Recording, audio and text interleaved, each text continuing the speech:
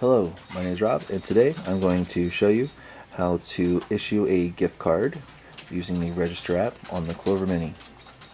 So first thing you want to do is make sure you're logged into the Clover app. As you can see, I'm logged in, and you want to hit the home button so you keep the app running in the background. You don't want to hit back, that can log you out. You just want to hit the home button. So now we're sure that we're logged in. I'm going to go up here to the top and click on Register. And so I'm going to issue a gift card. So I'm going to find the item that says F4 gift card. And it's a variable priced item. So here we can actually set the value that we want to issue. So go ahead and put $10 on the card, and there's a button that says set price. So I'm going to click on that. Now you can see that the item is listed here in our cart. So now I'm going to hit pay. And it's going to allow us to select the tender that we're going to use. So we're going to use cash, $10, pay.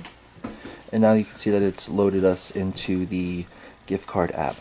So the standard option here is that you can actually type in the gift card number using the keyboard, and the number's on the back of the card. Or even in the top corner, you can click the swipe button. It'll bring us to this screen, and you can take your card, swipe it, and you can see that the card number has been loaded into the account box, and it's imported the amount from the transaction. So at this point you hit run transaction, and it brings you right back to the Register app. So that is how you can issue a gift card using the Register app on the Clover Mini.